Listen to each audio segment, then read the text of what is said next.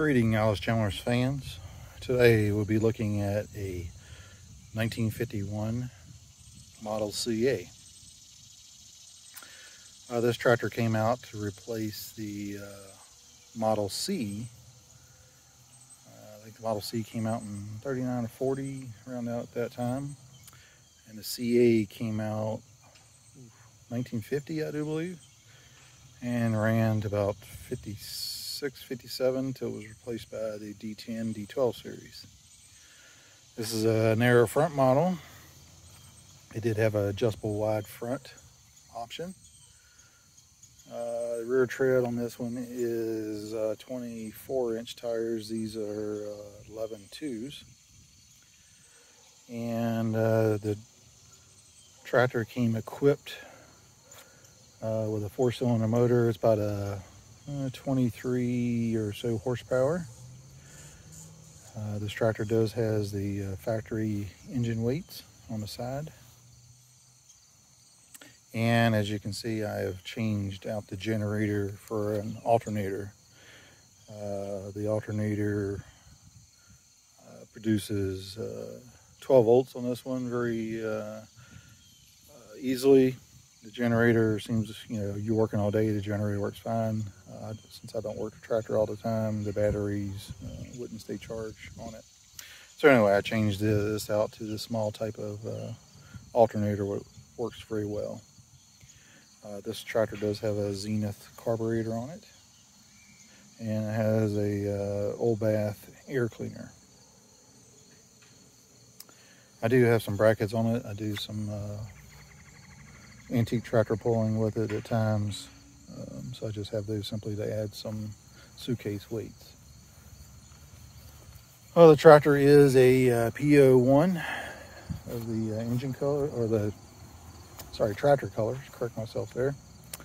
This does have electric lighting on it. Pretty much basic tractor here. They did have an option to get cultivators and other attachments for it, belly mowers. This one does have the pin hitch system, which was the original quick type hitch that Allis Chalmers came out. This one just has the drawbar on it. Pretty much you pull the pin out, take the drawbar assembly off, and you could back in with a plow, hook it the same way, attach the rear lift, and off the way you went.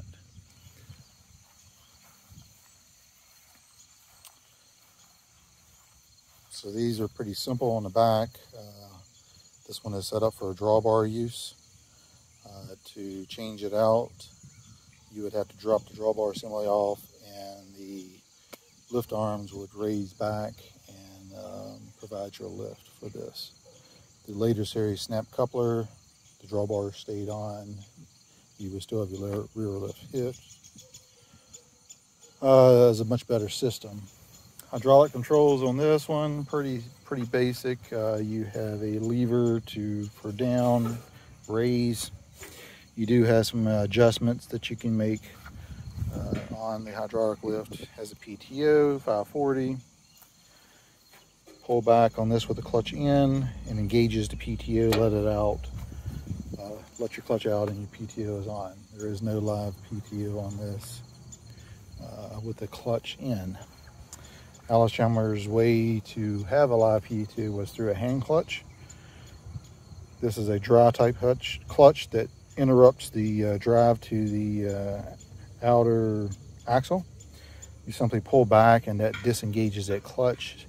The tractor will stop and the PTO will continue running. Let it out and the tractor goes forward. Wasn't the best system. The dry clutch would get hot pretty quick. The wet series of clutches that the WD series had, which is much better. I do need to clarify that the hydraulics do not work unless the PTO is engaged. With the PTO running, that runs the hydraulic pump. That will allow the hydraulics and the PTO to work.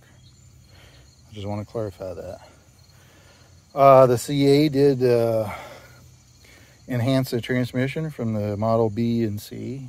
They have a 4-speed transmission now. which pretty much gives you 3 working gears, and then a 4th is for road use. 12, 13 miles an hour is the speed on this. Dual brakes on these.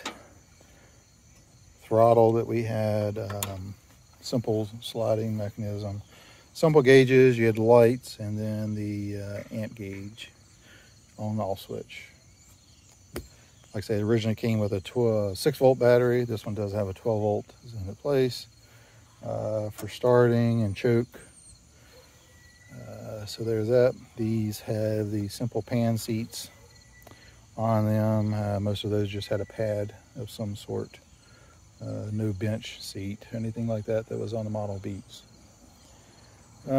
Fuel tank, electric start, oil pressure, oil filter, distributor. These did not have a magneto that I'm aware of. Might have, but like I say, I'm not aware of that. Like I say again, more of the side engine weights that we have here. Then you have your temp gauge up on top, oil fill, air filter, and fuel. It's a pretty simple tractor. Cubic inch, 125 cubic inch. Pretty simple, like I say, the brakes are easy to change on them.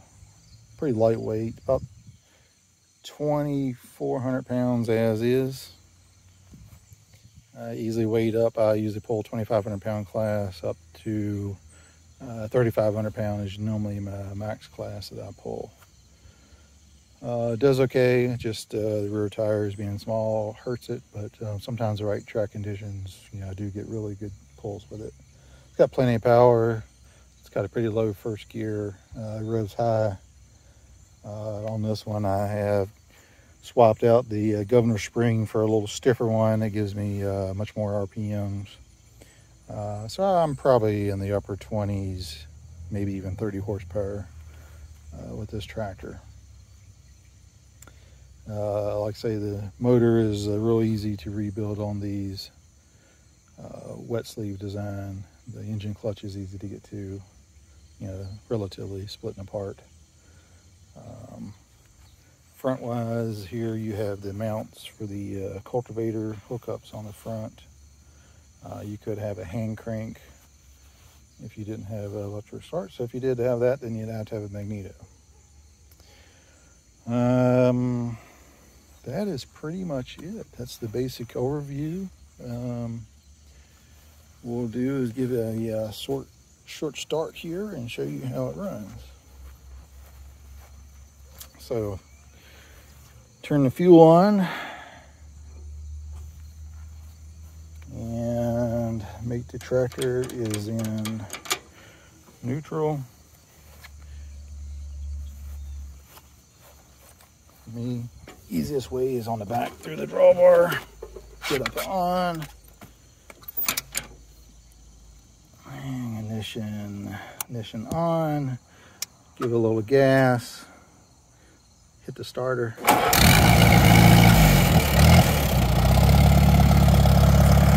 And that is pretty much starting it. Real easy, real easy. First gear is pretty slow, as you can see.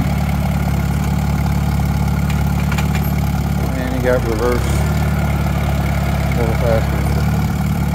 Anyway, that's pretty much it. That is just a quick overview of my Allis Chalmers Model CA. Thank you.